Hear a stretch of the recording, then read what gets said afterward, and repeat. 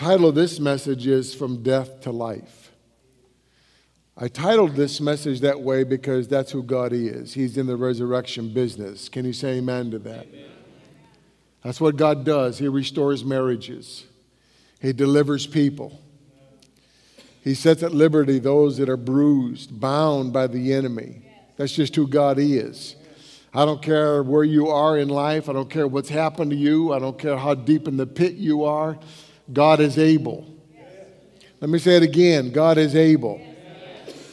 And we've seen God do it over and over again. Verse 20, as Jeremiah is writing here, the weeping prophet, he tells us that he is in distress. So much so that he says, my bowels are troubled. My heart is turned within me. Now, he has explained in verses 1 to 19 why this distress. Why is he in such turmoil? And then he gives us what I think is the final result of everything that has happened. He says at the end of verse 20, at home there is as death. May God add to the reading of his word. So for the last 4 weeks, as we've gone through this series, we've been looking at Jeremiah's description of what has happened to cause this death in the home. He tells us that the people had defiled themselves with immorality, that they had fallen into sin and they were doing things that God had forbid. They were doing them anyway. And now the Bible describes them as a people lying in the gutter with no one to lift them out. Then Jeremiah begins to describe the children, and this has really been my focus this whole time, as having no future. And he gives the reason why, that they had been captured and taken away by the enemy. Now, this shouldn't have surprised them, because Jeremiah had warned them. God had sent the warning through this prophet, and he warned the people what would happen if they disobeyed God, if they walked in their own ways. We find that warning in Jeremiah chapter 6. Will you turn there with me? Jeremiah 6, and I'm going to start with verse 10. And in a moment as we read this, I want you to look at this with new eyes. You have to look at this with a new lens, and I'm going to tell you why. Remember that a prophet they don't just foretell. Foretell means that they'll tell future events as God would open that up to them and give them revelation. But remember, a prophet foretells.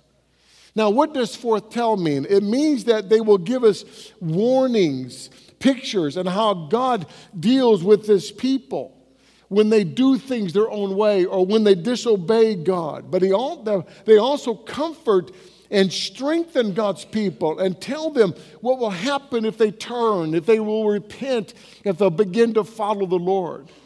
Remember that Paul said that all of these stories were written for our admonition. They were written for our learning. He tells Timothy that all Scripture is God-breathed, given by inspiration of God. And he said, listen, this is profitable for doctrine, for reproof, for correction, for instruction in righteousness. In other words, what Jeremiah is saying is not just a story of the past church. It is a story of the right now. And the warning that God would give his people then, God is giving the warning to us now.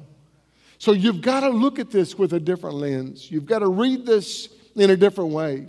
And you've got to know that God is speaking to the church, speaking to God's people. He says, to whom can I give warning? Who will listen when I speak? Their ears are closed, and they cannot hear. They scorn the word of the Lord. They do not want to listen at all. This is what the Lord says. Stop at the crossroads. And he says, look around. Ask for the old godly way and walk in it.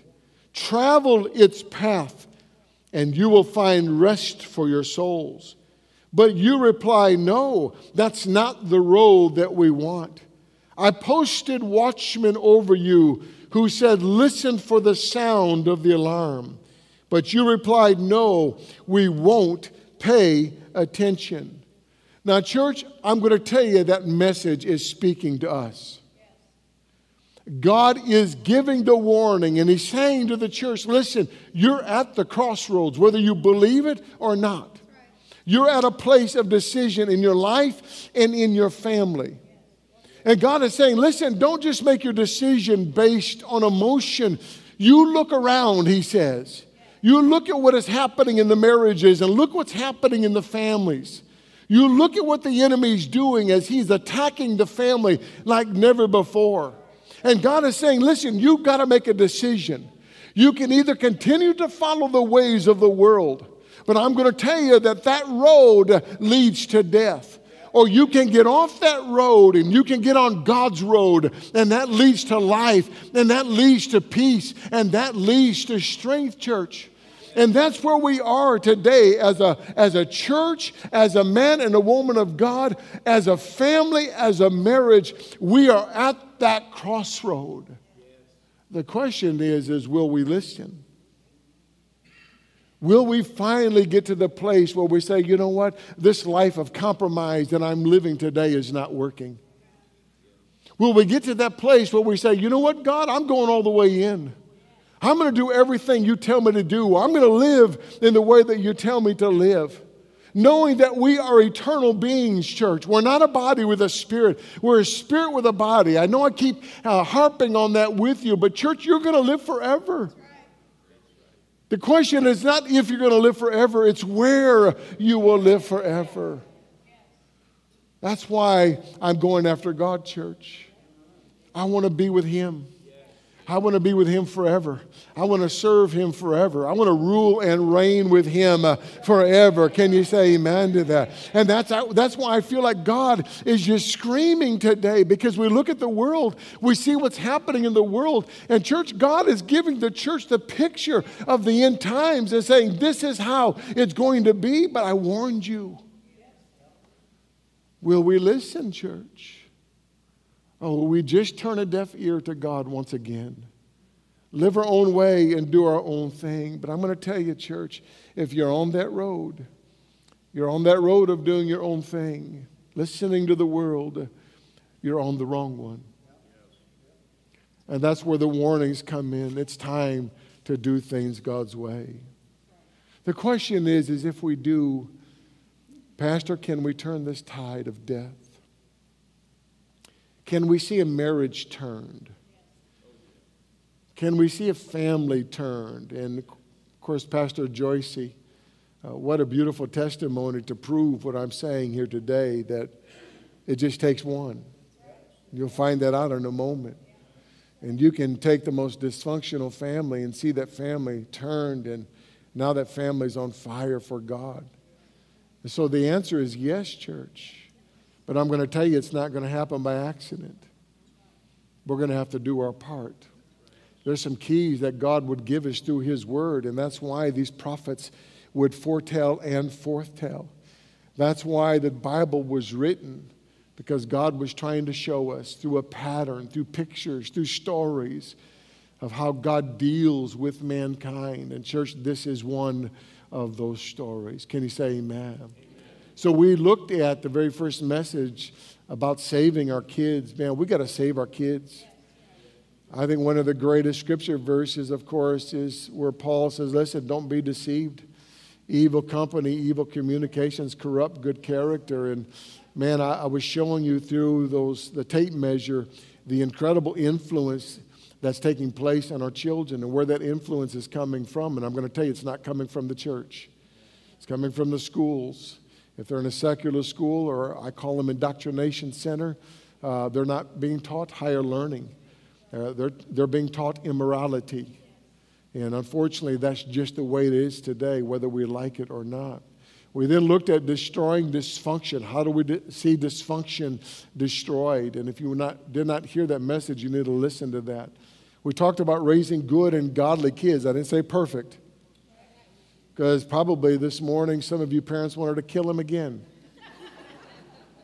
But you can raise good and godly kids that make good decisions. And that's not impossible. And today, again, I want to talk about the power of God to take death and turn it to life. And I'm going to show you some very practical things. And some of you might say, well, Pastor, this is very simple. But again, don't let the simplicity go over your head. Follow me, hang on to me, because I believe the Holy Spirit is going to speak some beautiful truths to you here today. Number one, if you're taking notes or if you're on the church app, you'll find the very first point, and here it is: renew your commitment to Christ. I want you to turn to Matthew chapter 7. We have already gone over this scripture, but I feel like it's so important that we need to do it again. And I feel like it's a description of what we're faced with today as believers, not just our marriages, our families, but us individually. There is a storm, church. It's not brewing. It's not coming. That storm is here. It is here. Can you say amen to that? Amen. Verse 24, the words of Jesus, therefore, whosoever heareth these sayings of mine and does them, I will liken him unto a wise man which built his house upon a rock.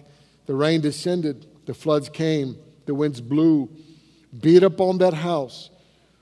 But what happened? It did not fall, for it was founded upon a rock. But everyone that hears my sayings and doesn't do them shall be likened unto a foolish man which built his house upon the sand. And the same storm came, the same floods, the same winds, the same beating upon that house, and it fell, and great was the fall of it. I really feel, church, that this is one of the greatest keys to a healthy and a happy marriage and home, to living the abundant life and the life that Christ came to provide. It is when God's people will begin to live God's word.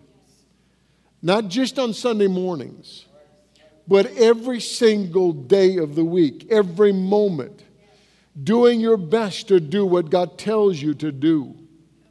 Because in these verses, God is saying, if you're going to stand this onslaught, if you're going to take the attack of the enemy, because that's where the enemy is right now, it is a supernatural attack. You better look what's going on behind your marriage. You better look what's going on behind your kids, what's going on in your home. You better look at when everything begins to go crazy. And I'm going to tell you, you'll find an enemy who wants nothing but to steal, kill, and destroy. That's Scripture. Again, whether we like it or not, we have a real enemy. And he wants to bring us down and bring that marriage down and bring that family down. But church, if you've got the right foundation, then it doesn't matter what he does. It doesn't matter how much he comes against God's people, because the rains can come, the floods can rise, the winds can begin to beat up on the house. But Jesus said, if you'll do what I tell you to do, it will stand. So there's no doubt, church, that we've got to have the right foundation. And that foundation comes from just doing what God tells us to do. This means that my life and my marriage and my home has got to be built on Christ and His Word. Now you say, Pastor, I already know this. Tell me something new. Well, hang on a second, and I want to just share with you what God gave me in such a powerful, powerful way as I was putting this together. And He gave it to me because not everybody, not every couple in a marriage, not every marriage is serving the Lord. I mean, you're going to have one couple that's serving God and the other one's not. Or you can be in a family where it's just you, like Pastor Joyce and her family got saved, and she was obviously the only one saved at that time. She began to talk to her family about coming to the Lord. And so you will say, well, Pastor, how can I build the right foundation when I'm not united in my marriage when it comes to the things of God? Or how can I build the right foundation when I'm the only one in my family serving the Lord? Well, I'm going to give you the answer, and this is so deep. Are you ready for the deepness, the depth of this revelation? So what do you do then when you're the only one? Here's what you do. Here it is. You serve the Lord. You do it. You begin to renew your commitment to do it God's way. You be the example. You be the person that prays. You be the one that reads the word. You don't worry about what everybody else is doing. You do it. Now, why is this so important, Pastor? Let me tell you why that I really felt God gave this one to me, such a powerful way. I can tell you the number one conversation in the first night of counseling when a couple is having problems. They'll call us up, say, Pastor, we need to come talk to you. Great, get on over. The moment that that couple will sit down is the moment that they'll begin to puke on each other. And they'll begin to puke on me and Sharon as we begin this time of counseling. And always, church, and it's never not happened in all the years that I've been in ministry, always it is something wrong with my spouse. There's something wrong with the dude. That's why I'm here, so you can fix him, because he is absolutely the problem. And they bring out a list. I mean, they come out and unroll that thing. There's got to be 100 things on there. Something's wrong with my spouse. It's never anything wrong with me. I'm good. I got my act together. Always it is the spouse. And here's what's going on, church. Couples think that if the spouse gets right, then everything else in my life will be right. Do you know how many couples that I have met, how many individuals that I have met, that their wholeness and their wellness is totally dependent upon what their spouse is doing or not doing? I've said this over and over again. If your wholeness is dependent on what your spouse is doing, you are not well. There is no doubt something wrong with you. And here's the result of thinking that my problem in my life is my spouse. Here's exactly what happens. You will begin to beat them up. You'll begin to harp on them. You'll take scripture and, man, you'll lamb-blast them. You'll call up the prayer connection and you'll tell the prayer connection, listen, my spouse needs Jesus and needs him now.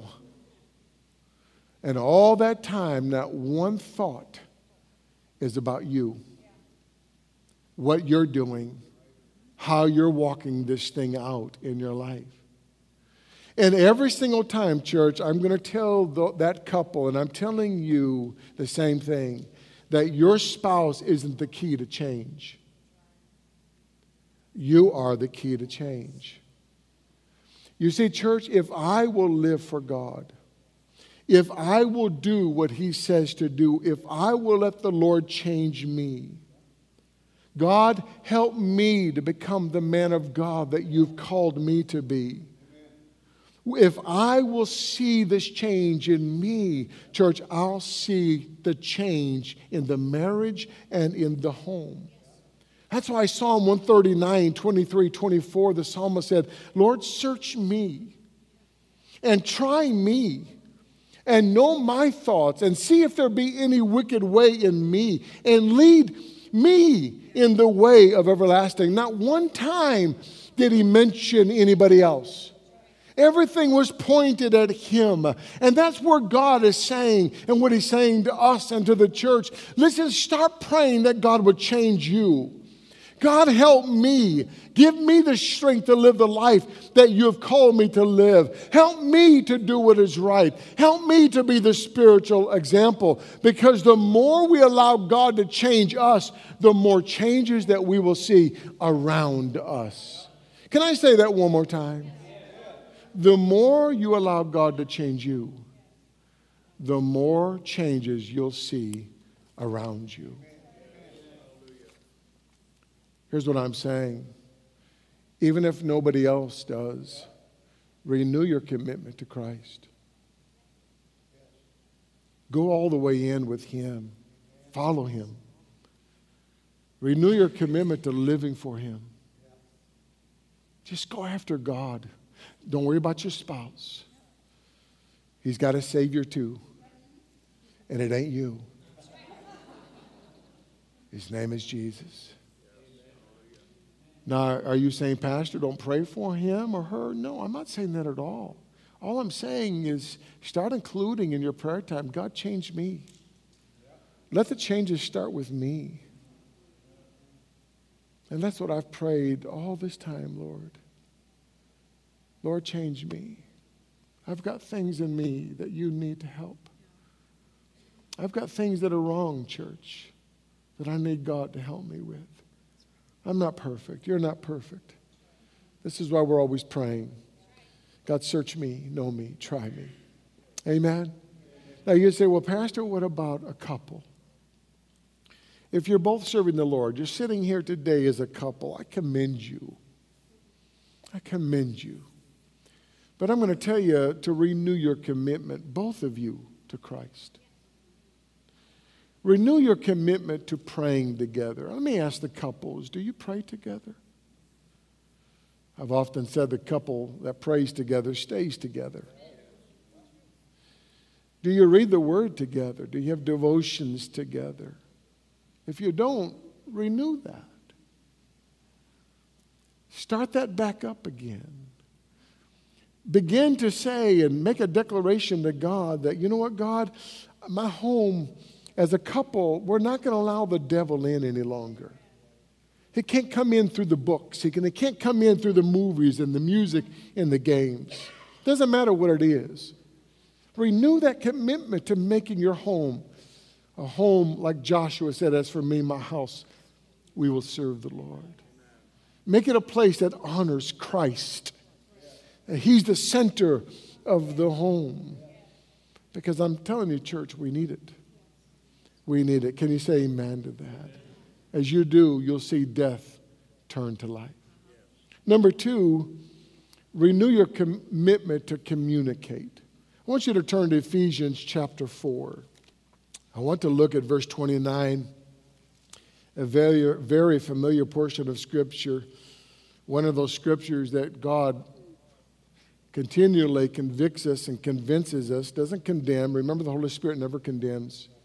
There's no condemnation to those who are in Christ Jesus, but He'll convict and convince us of. It's found in verse 29. Paul is writing, said, let no corrupt communication proceed out of your mouth, but that which is good, that which edifies, that which ministers grace to that one who is listening to you. Now, I'm going to show you something, and if you've got any premarital counseling from me, you know that I've shared with you the number one reason for divorce in a marriage. Do you want to know what it is? It is a lack of communication. It is the root of money problems.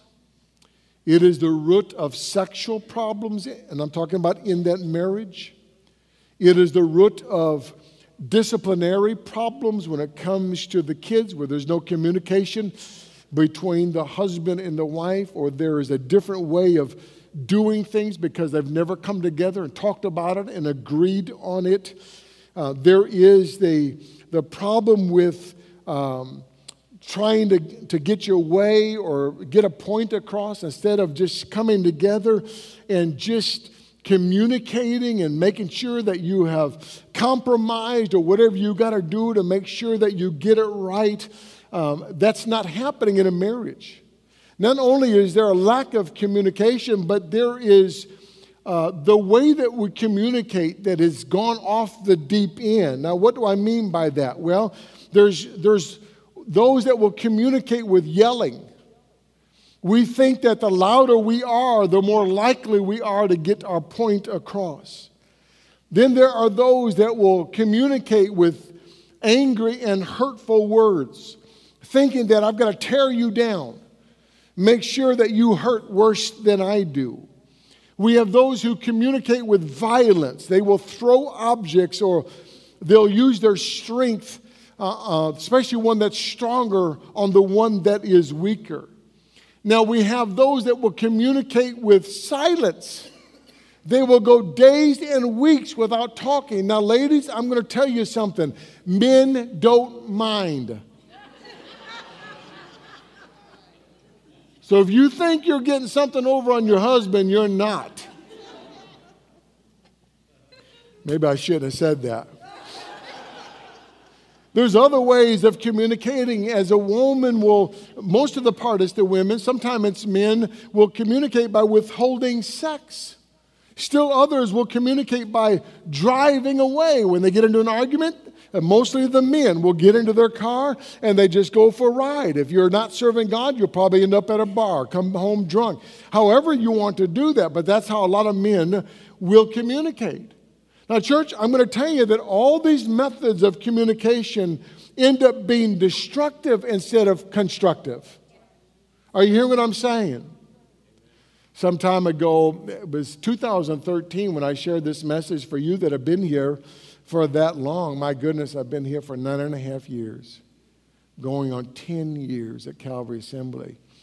But if you remember, I talked about psychologists, scientists that began to do some research. And they began to talk about what happens to the blood when suddenly you're faced with a fight or an argument or you're getting mad. Changes, and this is true, changes begin to take place in the body. And what happens is the blood literally flows from the brain into the body. We call that adrenaline. And that's going to help you either fight or flee. Now, here's what scientists say. When the blood leaves the brain, you get certifiably dumber. How many remember when I talked about this? Does anybody remember this? Only a few. So in other words, if you're a genius, and they talk about you literally losing like 20 points, 20 IQ points. That's how much blood will leave the brain, go into the body, and that adrenaline is going to help you fight, or that adrenaline is going to help you flee. So they're saying that when that blood leaves the brain, you literally lose or you drop 20 IQ points. This means that if you're a genius, before you got mad, when you get mad, you're an average thinker. Now, how many geniuses do we have here today? All right, then the next one is for you. Here it is. If you're of average intelligence before you got mad, after you get mad, you become an imbecile. Now, remember when I told you, if you were here and you remember this message, I said you need to write this down, put it on your fridge, put it on the first page of your Bible, write it on your forehead, put it over the doorpost of your home. I don't care where you put it, but here's what you need to write down. When I am mad, I am stupid. Now, when is a good time to fight? Not when you're stupid. A good time to fight is when all the brain is still filled with blood. Because the moment that blood leaves, church, you're going to do some completely stupid things. And this is why after a fight, did you ever say this? Why did I say that? Do you want to know why you said that? Because you were stupid. Or others will say, oh, I just thought of something I should have said. Do you want to know why you didn't say it? Somebody got it. I heard somebody say, because you were stupid. Here's what I'm saying, church. The best way to communicate when there's serious problems and issues in that family is not when you're stupid. Now listen, God gives us some great ways to do it, but we're not doing it right. We're not doing it His way. And I'm going to give you two perfect things that you need to be doing when it comes to the different things that you're faced with when it comes to couples.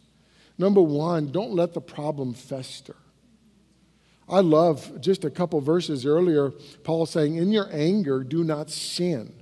And then he says this, don't let the sun go down while you are still angry.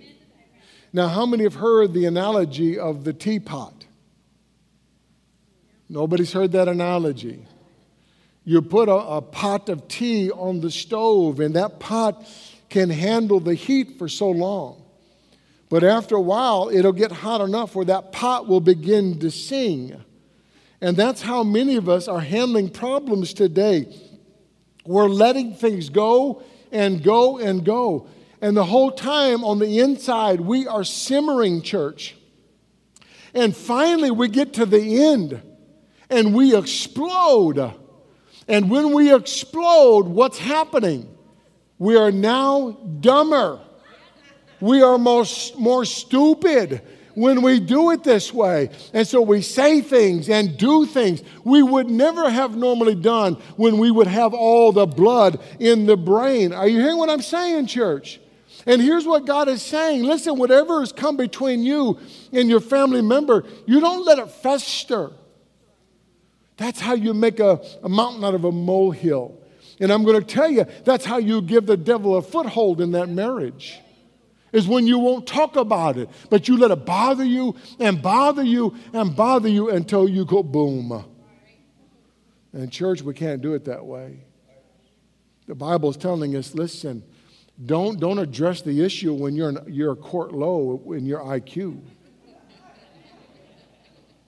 Address it immediately. Don't let the sun go down before you address it.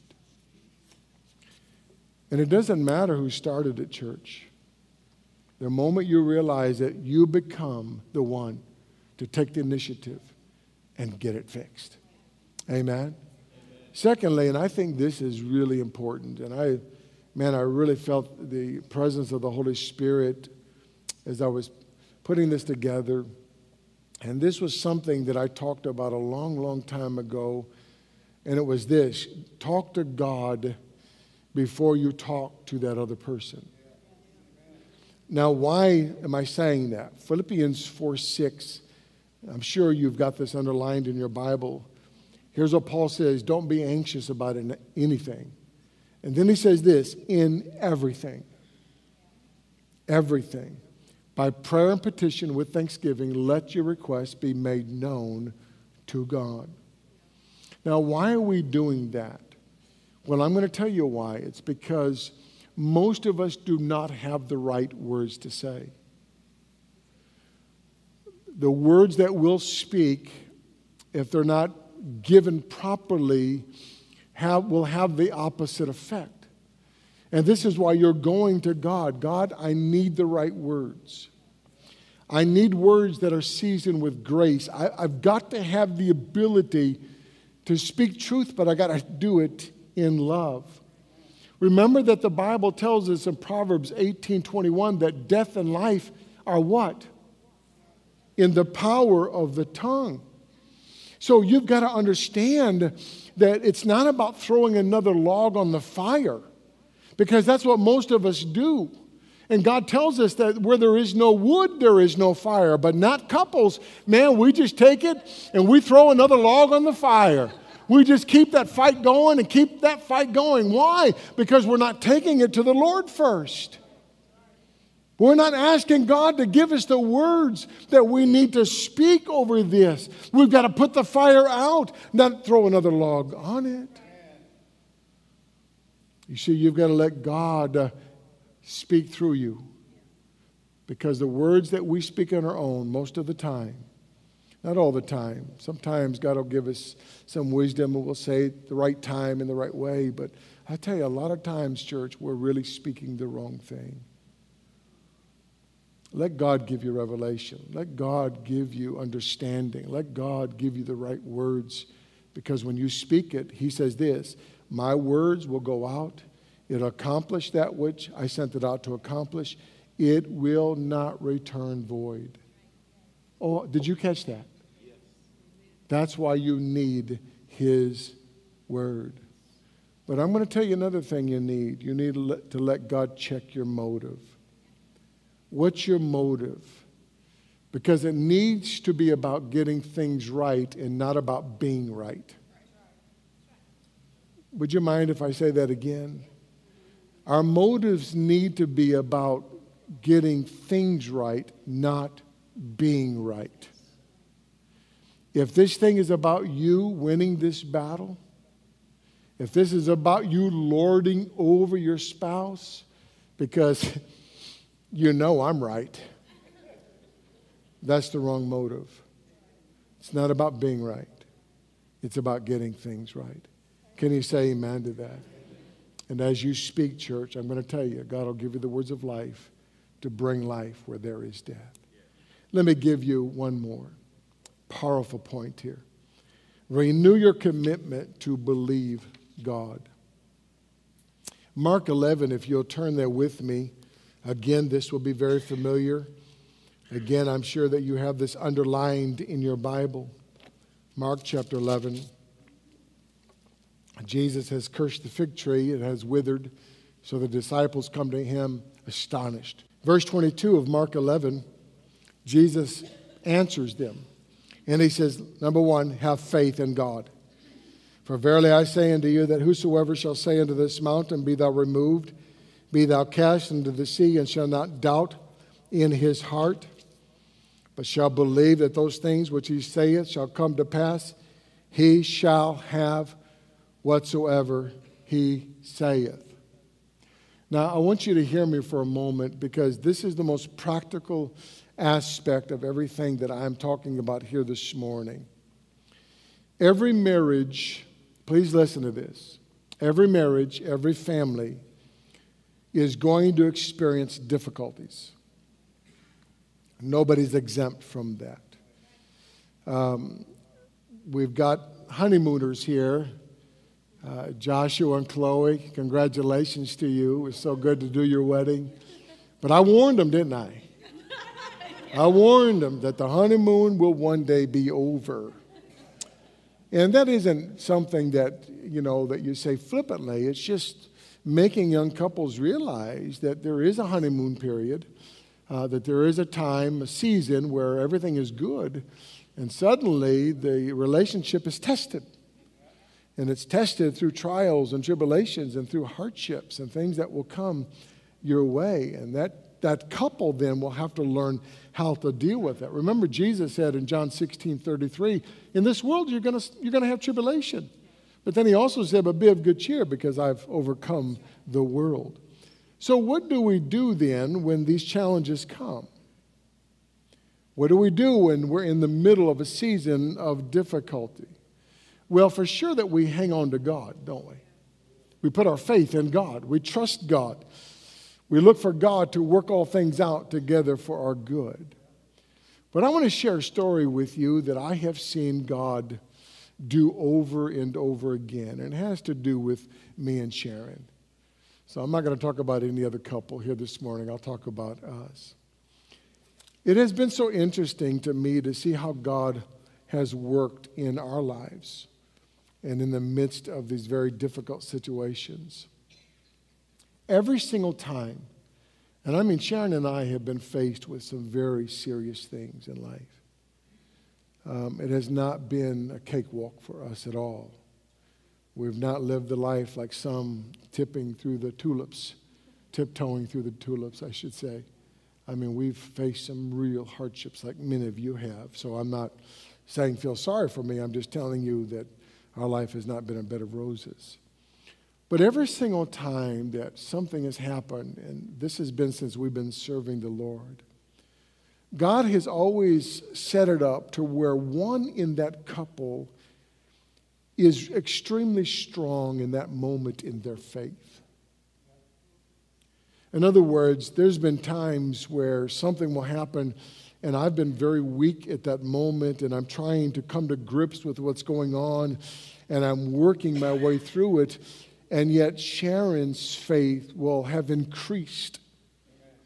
It'll be huge, large, and man, I'll grab her coattails, and man, I said, all right, Sharon, come on, walk me through this thing. Let's get through this. And her faith and her words have just been so powerful and brought us through. And there's been times where she's been weak in the faith, but God has supernaturally increased my faith in that moment. And so I'll say, honey, listen, let's believe God. Let's put our faith in Him and trust Him. And this is going to work out, and we're going to get through this. And she'll grab my coattails, and we'll ride our way through this issue. Now, here's what I'm saying, church.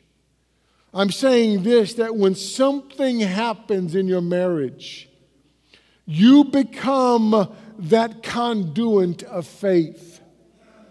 You be the one that says, okay, listen, hop on board, because I'm going to believe that God's going to move this mountain. You be the one that begins to speak life and speak the words of faith. Speak the promises of God. Listen, you be the one that says, okay, I'm going to be the carrier of faith in this moment for my family.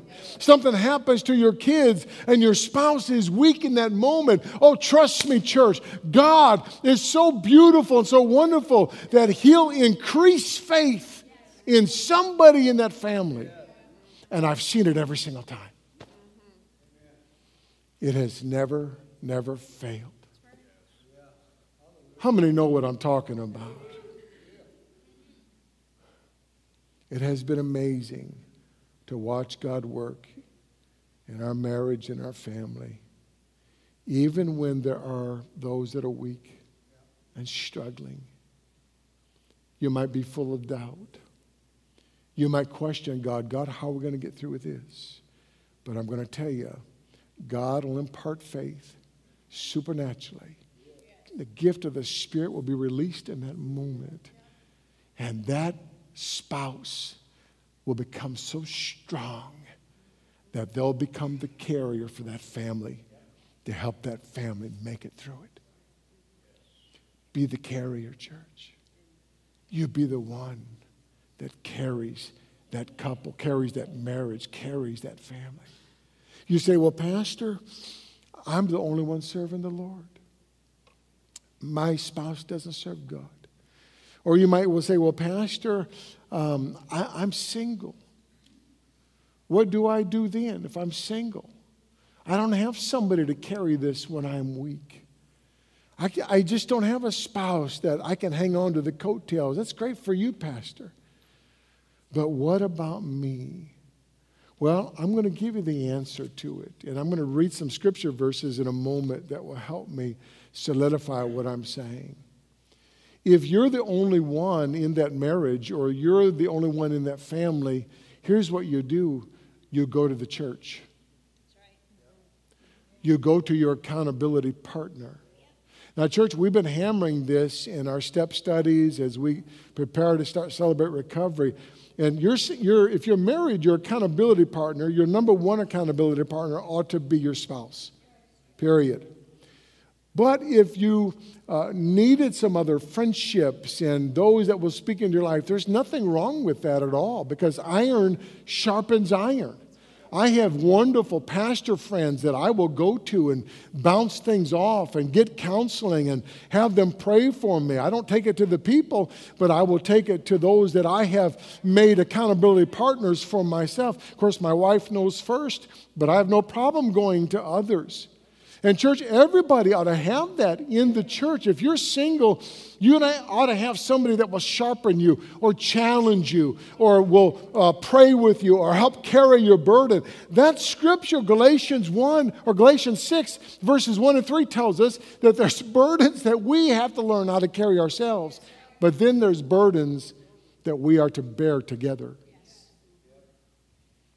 And there's no reason why you cannot pick up that phone or go to church and go to that person that you've connected with and say, listen, I need prayer. And accountability partner, listen. Friends, listen. When somebody comes up to you and begins to share this need, they need you to become the carrier of faith. Listen, the Holy Spirit gives the gifts of the Spirit when they're needed. Let faith begin to well up in you and begin to speak over their life. Speak God's word in that moment. Lay your hands on them and begin to unite in prayer, believing that God is going to bring them through this. They need somebody, church, that will help them through the problem and the issue. And that's where the church family comes in. And that's where we stand with each other and believe God for each other. Can you say amen to that? You're awful quiet this morning. Let me share this scripture verse with you. I love these verses. Ecclesiastes 4, 9 to 12. I'm going to read this in the New Living Translation as I prepare to end.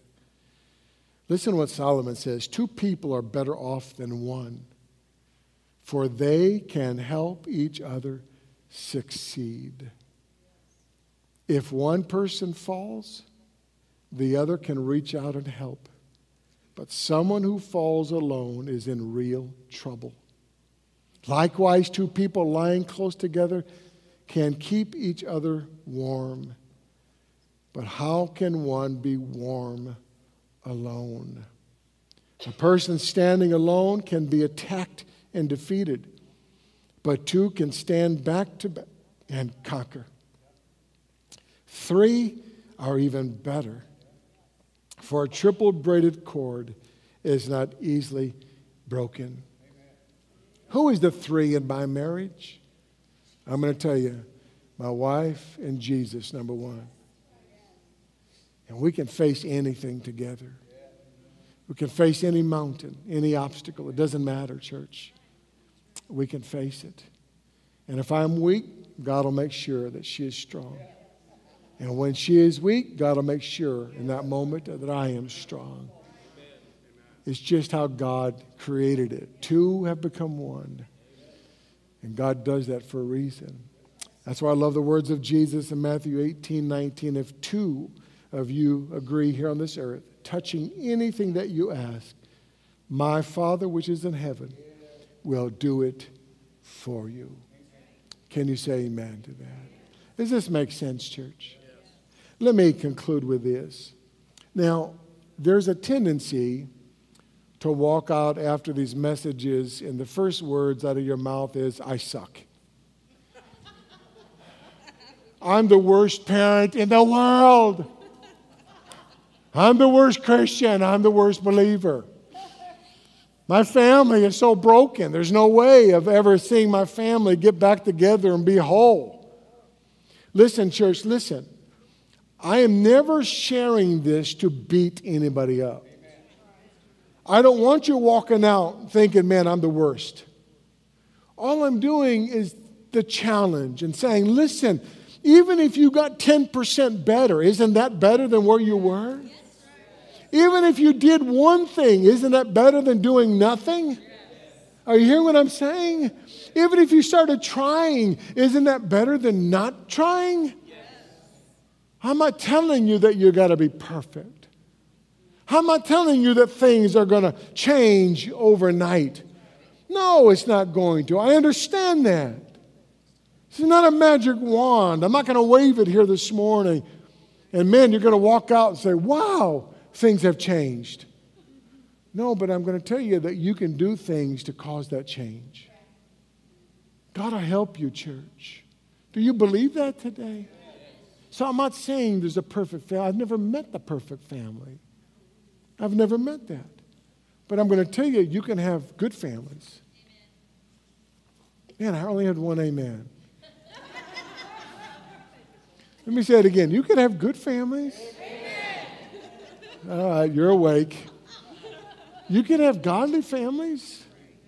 You can have united families. Families that are going after God.